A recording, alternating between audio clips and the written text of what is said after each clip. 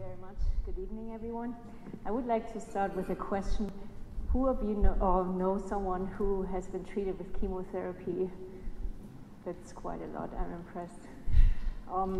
So basically, for those who don't know what chemotherapy is, it's a treatment by which chemotherapeutic agents that target dividing cells are infused into the body, and they are used to treat cancer.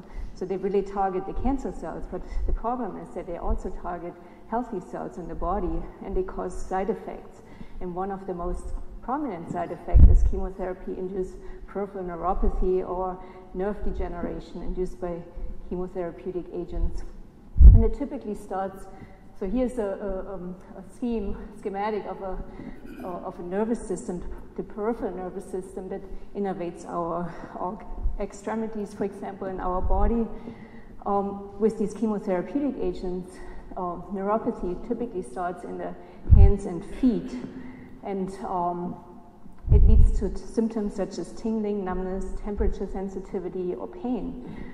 The problem with this is that it's a cause. If patients are severely affected by these symptoms, they cannot continue with chemotherapy, so they have to terminate treatment, which really affects the treatment of the cancer, and they might die because they cannot be treated for the cancer anymore.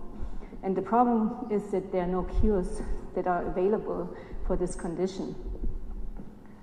So we are using in my lab the zebrafish as a model system to study neuropathy, because zebrafish are very easy to maintain. We can put chemotherapeutic agents into the water, and most important of all is they're very similar in terms of their genetic or genes that they have to humans. So it's known that about 82% of genes that cause diseases in humans also are maintained in the zebrafish.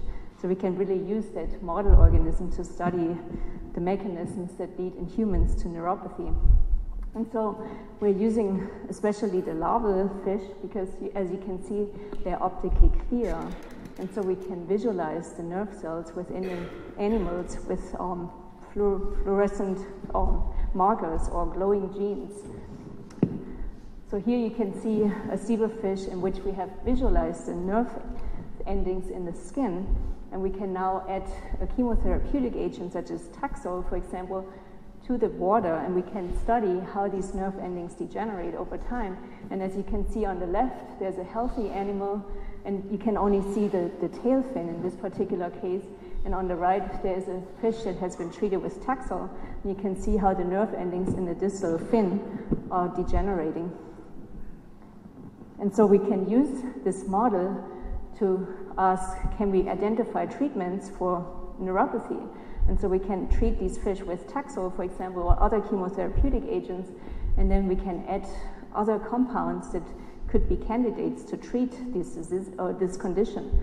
And so we have identified basically a compound. Can I have the next slide, please?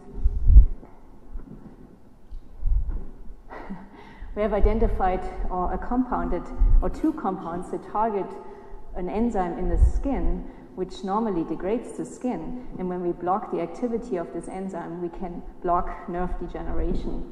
And so this is just a graph on the left where we look at nerve regeneration, because we also know that regeneration is impaired when we treat with chemotherapeutic agents, and we can find that if we treat with Taxol, then regeneration is impaired. You can see a reduction in the amount of regenerating nerve endings, and if we treat with these compounds, we can rescue this effect, and we can also treat together with the chemotherapeutic agent to look at degeneration, and we can now prevent degeneration. So if we have these two compounds present, then nerves don't degenerate anymore.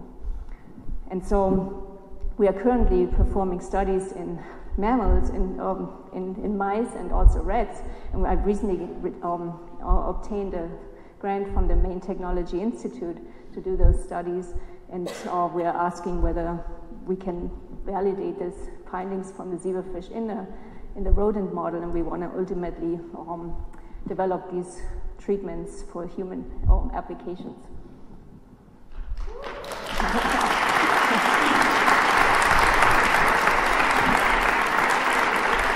Thank you, Sandra. Any questions to start off with? Anybody has anything? Over here. How long would it take So the question is, how long will it take to go from zebrafish to humans? So I think one of the steps is we have to first prove, or we have to look at the toxicity of these drugs in the context of a mammalian system. Usually mice or rats are used for that. And so once we have passed this stage, we can initiate some clinical trials. And it always depends on the money, of course, if we get enough funding for that. But it could be at least 5 years or longer. Yeah. Has your research found anything out with peripheral neuropathy that doesn't involve chemotherapy, other forms of it perhaps? We personally have not looked at other neuropathies yet, but there are so many different causes for neuropathy, like diabetes, for example. 50% of diabetic patients suffer from neuropathy throughout their life or throughout the disease course. And so we think that maybe the mechanism that we have identified with chemotherapy might also apply to diabetic peripheral neuropathy, and so we have started to look at this also.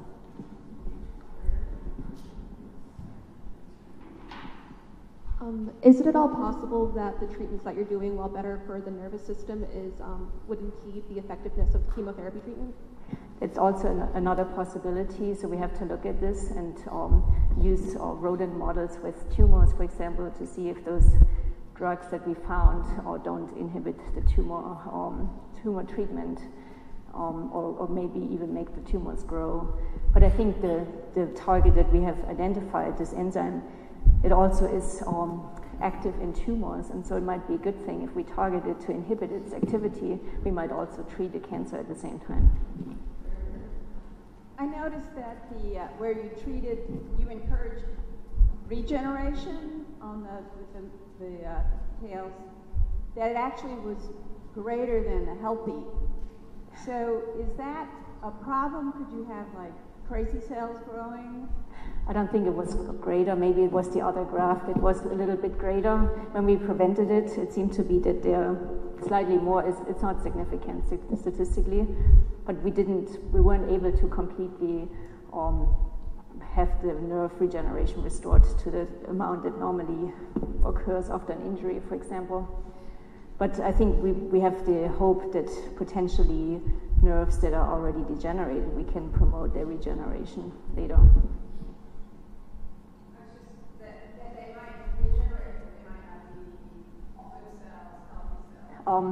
I think once they are regenerated, or the act of regeneration already suggests that they are healthy enough to be functional.